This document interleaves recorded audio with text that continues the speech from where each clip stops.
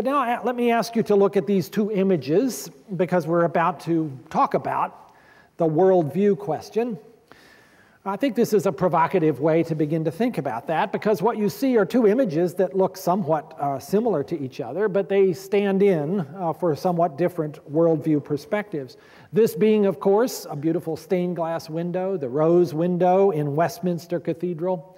And this is an unusual view of DNA, not looking at it from the side, but looking down the long axis of DNA, so you see that radial pattern.